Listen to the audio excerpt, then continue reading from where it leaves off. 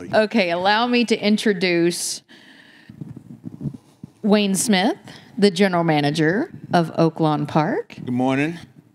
and David Longinotti, our director of racing here at Oaklawn Park. Good morning. Just by show of hands, is our other barn tour returned? It is? Okay. Yeah, All right, just wanted to make sure. By show of hands, how many people do own currently or have owned thoroughbreds in the past? Oh, we got a good show of hands. Wow. That's quite a few.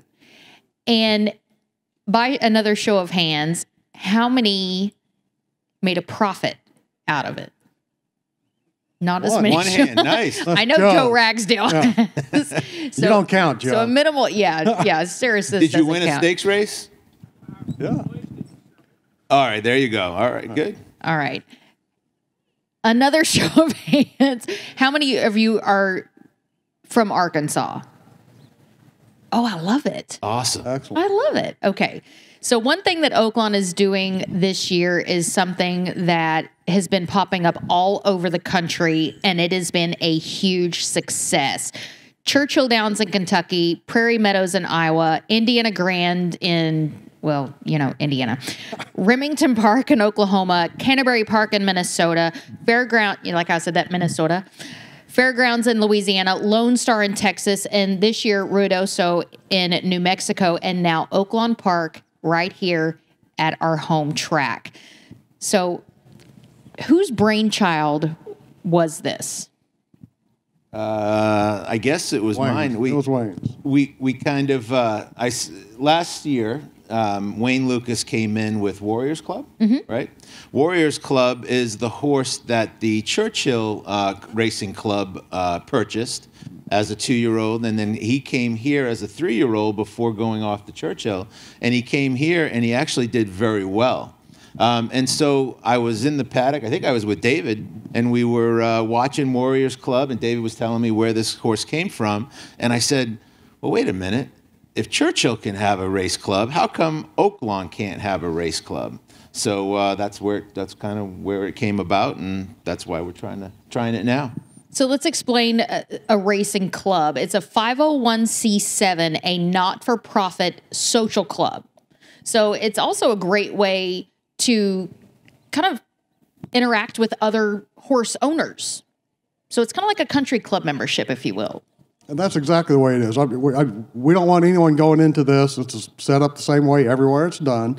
We don't want members going into this thinking they're going to make a profit, et cetera, et cetera.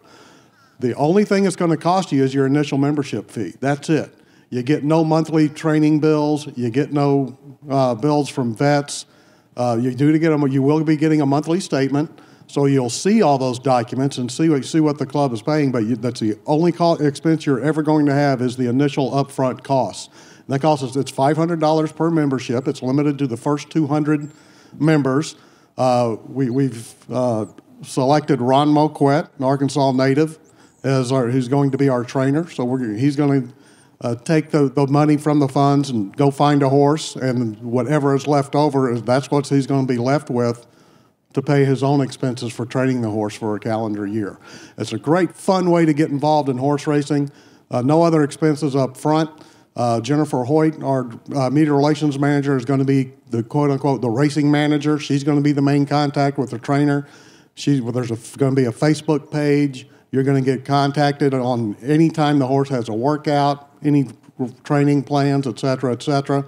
It's really just kind of a fun way to get involved in horse racing at a very low cost and low risk. So the key thing is it's strictly that $500. That's it. You don't get a vet bill. You don't get a vanning bill. You don't get a blacksmith bill, because basically if you own a horse outright, it's roughly $3,000 a month. That ain't cheap. So you can have, just for the $500 membership fee, you can have all of the fun and save you that $3,000. Because my bills are so much more than $500. I don't even want to think. No. Because you have what? How many horses do you have? Well, we have 18 in the barn. Oof. And then we have payroll on top of that, which makes me nauseous every Saturday. Wow. Yeah. But anyway, it's a great thing. And honestly, when I had my first horse, there was nothing like seeing it walk over to the paddock for the first time and seeing it go to the starting gate and seeing it break out of the starting gate. And she ran third her first time out in a maiden 75,000 at Saratoga. And mind you, I had to cool my own horse out of the test barn at Saratoga, and I'm probably the only owner that's ever had to do that at Saratoga.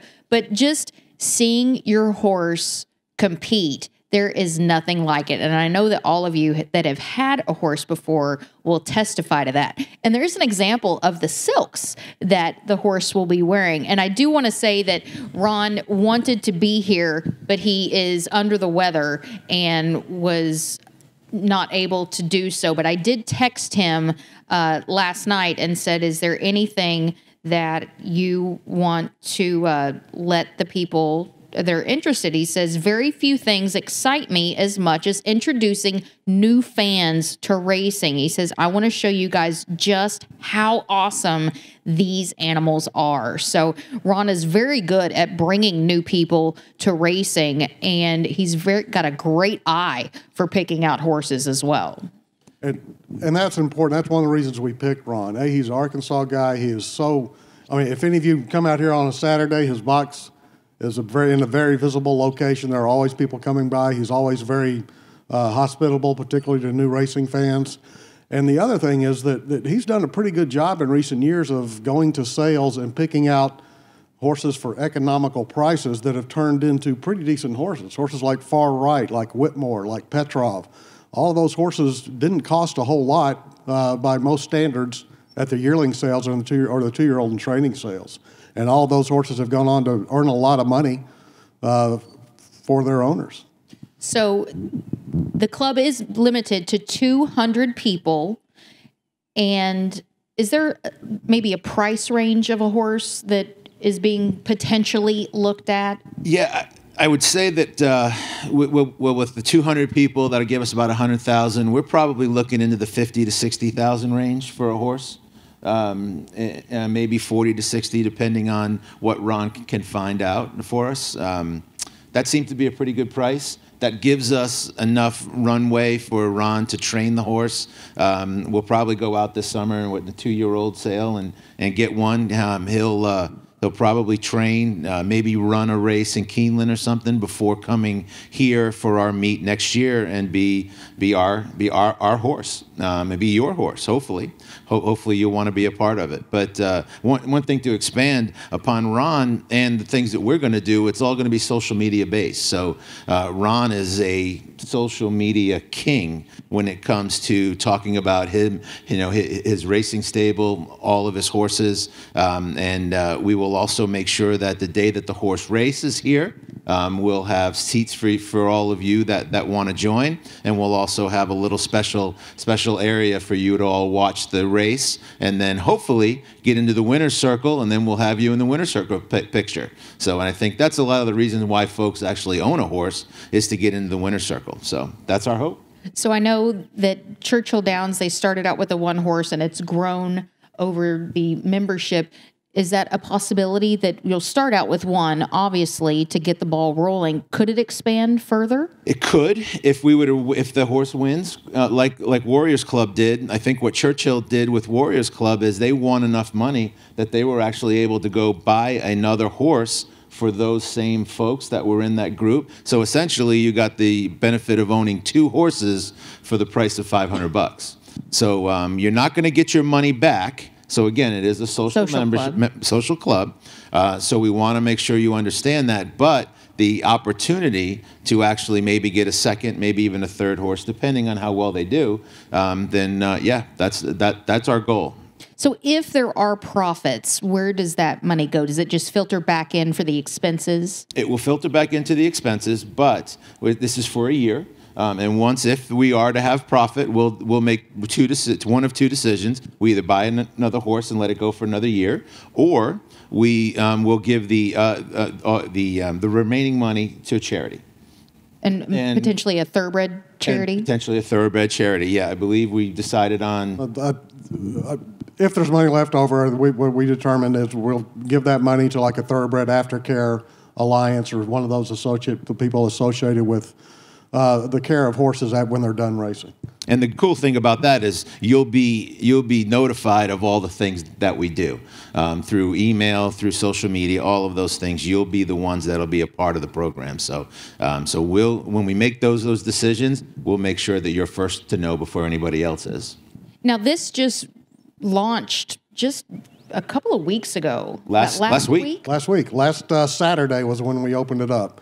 So right now, at the last count, and this was through yesterday, I think we had about 103 members somewhere in that area. So we still have some openings left, about 97 at the count, at our last count. So if you're interested, go to oaklawn.com. You'll find a banner link for the Oaklawn Racing Club. Click on it. There's items to download. There are links to an online wagering purchase. Or if you want to take care of it more in a more personal nature, we've got people at the information booth today that are prepared with all the documents for you to fill out. You can write a check or cash, and we'll take the membership that way as well. Voucher? Would you take a $500 voucher? No voucher. no voucher. But actually, I think we've got about 97 people here. You guys ready to sign up? Anybody bring their checkbook? Are there any limitations? Are there any restrictions? Well, there are some restrictions. It's only one purchase per person, so you can't buy multiple shares. The other aspect is if you work for Oaklawn, you can't buy a share. So sorry, Nancy. Really? Yeah, you're out.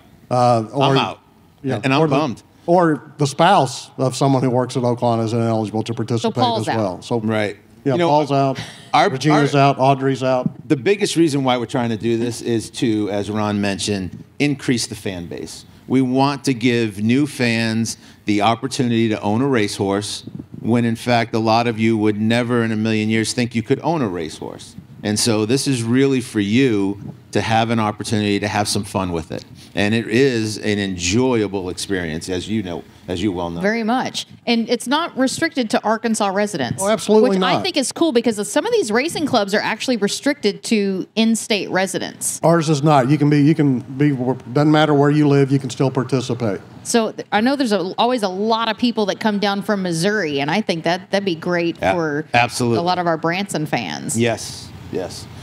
Oklahoma, you name it, wherever they're from, we want you to be a part of our program. Oaklawn is very special, as all of you know.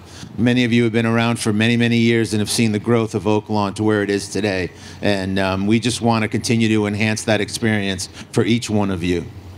Now, Wayne, you're an East Coast guy. I am from Rhode Island. Anybody know where that is? Everybody know it? Okay. All right. Very good. Says the East Coaster. People know where it is. I'm from a state called Rhode Island, as we like to call it, the biggest little state in the union. How sweet. Isn't that nice? Isn't that precious? Yep. Or the Ocean State, whatever one you want to call it. So you have predominantly a gaming background. I do. But we're just thrown into the deep end of the horse racing side of things. Yes, very much so. And you come to Oaklawn, and you're one of the top 3-5 racetracks in all of America. And thrown into the deep end. It was it's been quite an experience. This is my second live meet, and it has just been a wonderful, wonderful experience. So, what were some of the things that might have surprised you when you came here? I will tell you, quite honestly, the fans. The amount of fans. I mean, I've been to racetracks around the country, and you do not see. I mean, there's many people as we have here for Dawn at Oaklawn. There are many racetracks that are racing on a Friday or Saturday afternoon that get about as many fans as we have right here. So no, it is just the most amazing experience, and the passion for the horse, is really what amazes me. And it's not just the different trainers, but the fans and their passion, the amount of families that come. I saw that there were some kids here, some young folks that come and get experience to this. You just don't see that around the country. Oaklawn this past Monday, Tuesday was the host track for the 17th annual Track Superintendents Field Day Conference. And there were track superintendents from across the world, actually, not just North America. A lot of track supers from Canada, Brazil, Puerto Rico, the U.S. Virgin Islands, and they were all so impressed about the facility and just the town in general. And they went to the races this past Sunday and were amazed about the attendance. So it's just a testament about our little track. You know, it's incredible to talk to the jockeys. You know, David and I were a part of a little panel for the local Rotary Club this week, and the jockey Alex Berger and then Thomas Van Berg, they were talking. The trainer, they were talking about how special Oaklawn is, because you go around the town and people will ask you. Servers, hostesses, they'll ask who won the 5th race, who won the 6th race, how do you like your horse in this race, how do you like and they don't get that around the country and other places that they race. So this town envelops Oaklawn, this state envelops Oaklawn, and we're just so proud to be a part of it. And do you think some of that has to do that it's been strictly with the Sella family in its entirety? Oh, I'm sure it has a part that plays a part in it, for sure. That it is a family owned. It's the same family. We're now into the 4th generation running this racetrack. It's 113 years old, I think, 114 years old now. So it is. I truly do. I think you hit the nail on the head. It is because it's family owned. It is Arkansas. I mean, it is Arkansas's only professional sports franchise. It is. So even though we like to think the Razorbacks are close well, we said to professional. It, but we didn't say little. You might tick off some Hog fans right there, but you know. No, I think it's wonderful. I think it's a great place, and I think our fans show that every single day. Now, David, you've been with the track since 1980. Well, no, not that long. Oh, sorry, 1990. Actually, my association with the track does go back to the 80s. I started out as a sports writer for the local newspaper, and was up in the press box and was the handicapper for the newspaper for a couple of years. But it actually goes back farther than that. My family has been here since right after the Civil War. So when Oaklawn started, when the Hot Springs Businessmen's League started the petition to get Oaklawn back up running again in 1934, one of the signatures on that petition was my great-grandfather's. He ran a hotel down in downtown Hot Springs. But I've been associated directly with Oaklawn since 2006, December of 2006. So 2007 racing season was my first year as director of racing. Prior to that, I worked for their advertising agency for 10 years. Also, my first job in racing was when Remington Park opened in 1988. Moved from Hot Springs to Oklahoma City, and we used to sit around in meetings there at this brand new racing facility in Oklahoma, where in Oklahoma it's kind of like Arkansas in the fact everyone loves horses there. There are more horses in Oklahoma than there are people. So the first couple of seasons were very successful. Then the attendance started going down, interest started going down, so we used to sit in meetings going, how can we get the atmosphere that Oaklawn has? And the simple fact of the matter is you can't, because Oklahoma City isn't Hot Springs. Hot Springs is what, Oaklawn helps make Hot Springs special. Hot Springs helps make Oaklawn special. That's very true. And we have seen kind of a resurgence of the popularity of Oaklawn and the quality of the horse, and certainly the purse structure has not hurt that either. Not at all. No, the games of skill have really helped us put a purse structure together that has attracted some of the best horsemen in around the country. And segueing that into the Racing Festival of the South, the closing week, I know that's one of the things that I look forward to, because a lot of the horsemen from around the country kind of converge in Hot Springs, and it's kind of like reunion time. You get to see people that you only see that time of year. Is there anything particular that you kind of look forward to? Yeah, it's kind of a bittersweet thing, obviously, because it's the last day of our meet, but no, I think you hit the nail on the head. It really is. It's a special time. This year is going to be a lot different because we are actually going to open the infield on Friday, which we hadn't done in the past. With and we're going to have tents up, so you can buy. I think there's still a couple of tents available for Friday if you're looking forward to a tent in the infield and kind of hang out. But we got a lot of things planned, and we're hopeful that it really comes and it culminates the end of a 4-month meet for us. Now, the 3-year-olds campaign has really kicked off since your era, coming into your director of racing duties. The shift actually started occurring in 2004. Mr. Sella and the Oaklawn management determined that at that point, previously, they had good 3-year-old racing, and they always had strived to get horses in the Kentucky Derby and the other Triple Crown races. But they had kind of an overall focus as well. Beginning in 2004, when Mr. Sella put up the $5 million bonus for any horse who could win the Rebel, the Arkansas Derby, and then go on and win the Kentucky Derby, they kind of focused everything on put a lot of focus on the 3-year-old racing. And then, 100,000 to one shot, we had this little horse named Smarty Jones come in from Pennsylvania, trained by someone that no one here had ever heard of by the name of John Service, ridden by a jockey that no one had ever heard of named Stuart Elliott. He comes in, wins the Southwest, wins the Rebel, wins the Arkansas Derby, every race better than the last, then wins the Kentucky Derby, and Mr. Sella had to cut a check for $5 million. And they actually flew up between the Kentucky Derby and the Preakness. There was a group that flew up to Philadelphia Park, which was Smarty Jones' kind of home track, and cut the check for $5 million. I remember a quote from Mr. Sella saying, "This is the best $5 million I've ever spent." And it really was, because from that point forward, that established us as kind of one of the leading spots to prepare a Triple Crown horse. We got a Fleet Alex the next year. A couple of years later, we got Curlin. Then, of course, the ultimate was 2015 when we got American Pharaoh, win the Rebel, the Arkansas Derby, and become the first horse in 37 years to win the Triple Crown. If you go back and look, the 11 previous Triple Crown winners had never, ever stepped foot in the state of Arkansas. For the first one to ever campaign in the Midwest and go on to win the Triple Crown and do it at Oaklawn is a very strong statement for our racing program. And it's amazing also to look how many horses of the year have campaigned here at Oaklawn or raced here. That's another point. And we were also, like, my first year was my first live racing season was 2007, and we had Curlin, who was 2-time horse of the year. In the first 100 years of Oaklawn, we had 2 horses of the year, Cigar and Azeri. Since then, we've had 5. 2 if you count, or actually 6, if you count the 2 years for Curlin. So the racing here has just gotten better and better, and a lot of it is due to that building at the end of the room that Wayne alluded to, because that goes into the purses.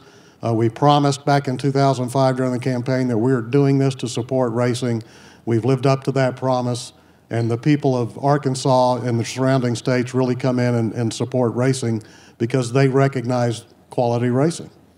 But I do like that Eric Jackson, who is still very much involved, always says racing first. And that's a very key. And actually, it's Louis Sella. It's the Sella family. They have always said racing comes first. So no matter what you do in the game room is here to support racing, which is not what you see around the rest of the country.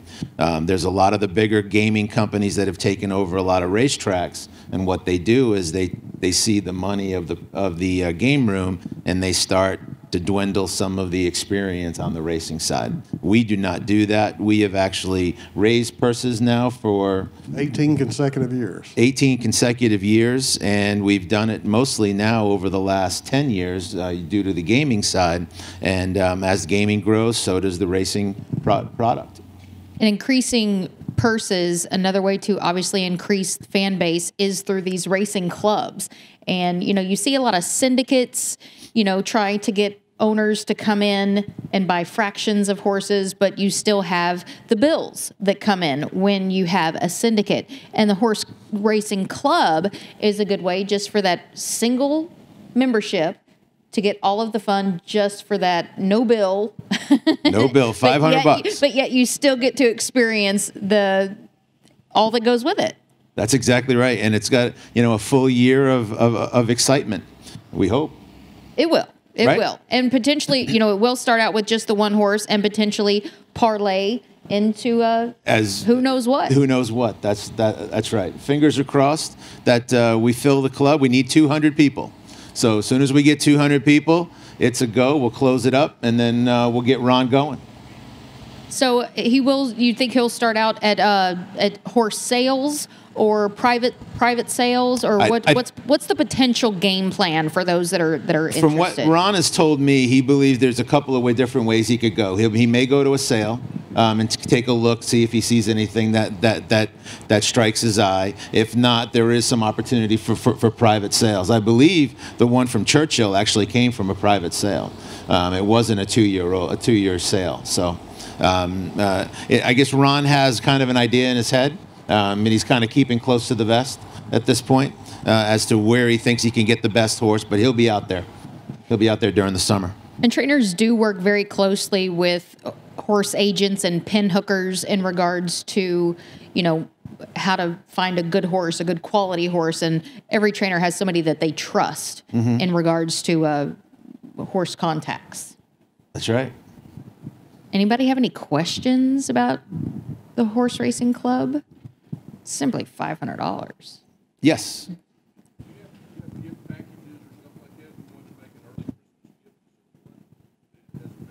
That's a good idea. Can you purchase one as a gift? Let us get back to you on that one. Figure something out. Absolutely. I don't see why we can't. It'd be a great Easter gift. Yes, we could figure something out for that. Sure. The goal is to, once the 200 are met, 200 required memberships to proceed, is to go ahead, purchase the horse, have the horse start a couple of times in the fall. That way, come opening day, the horse is ready to rock and roll. That's right. So that's exactly right. And obviously, Pat Pope will know where the horse is pointed, so that race is pretty much a guarantee to go. We'll make sure that you get some good races. Anything else to add, David? No. However, I do see. I need to put someone on the spot here. Jesse Ullery with Keeneland Sale Company. I see him standing on the apron. Raise your hand, Jesse. Let's ask him all together. Give us a discount at a couple of sales coming up, would you? I think 10%. Can we do that? No sales tax. Something along those lines, all right? Horse ownership. Yes, sir. Well, we won't. The question was, what happens if we go over $100,000? We won't, because we're limiting the memberships to 200. So on the expense side, you're not going to see any more expenses. I mean, it might actually end up $500 membership. You won't incur any more expenses. That's it. Any other questions? We have papers for you to sign. No, I'm just kidding. If you're ready to go, we're ready for you. Yep. Yeah. Once again, go to Oaklawn.com. You'll find a banner ad for a banner kind of halfway down the page or below it for the Oaklawn Racing Club. Click that. You can find more information there. Then if you want to do it electronically, there's a link to actually a website called eTix that you can click on and purchase it right there with a credit card. We're going to have people at the information booth ready for you today and every other racing day until we sell out. So you can do one of two ways. And again, it is a not-for-profit social club. And it's a great way to interact with other horse owners. And it's almost like a country club membership. It's a great way to get out and meet and socialize with other people. I know a lot of other racing club members at other racetracks, and they've become very, very dear friends and socialize off the racetrack as well. So anything else to add, Wayne? No, other than thank you. Thank you for being a part of Oaklawn, and on behalf of all of our team members, we want to thank you for being a part of Dawn at Oaklawn. We love this program. Nancy and Jennifer do a great job in putting this together between the barn tours and the interviews. I know you were all looking for Wayne Lucas. She said that you probably thought that was going to be the case, but it was really Wayne Smith that was going to be here. So I apologize up front, but I just wanted to make sure that we thank each one of you for being a part of our program, and here's to a great next 2 weeks. I'm going to put you on the spot for a second. Oh, boy. Anything up and coming within like the next 5-10 years? Oh, my goodness. we are always trying to enhance the fan experience. We've tried to do that, particularly, we try to do that for the fans, and we also try to do it for the horsemen. We have, over the last couple of years, we've built 5 new barns. We built 3 last year. We increased our parking for our fans so that you can have closer parking. We've added new boxes in the north end. We've added and we trialed in our paddock box area to have box service with food and beverage right there. We've tried to enhance, we made sure that we redid our track last year. We've done a number of things that are here for the fans, and so for the next short term, 3 to 5 years, that's what we're going to continue to do, is try to enhance that fan experience, continue to build barns, get new parking.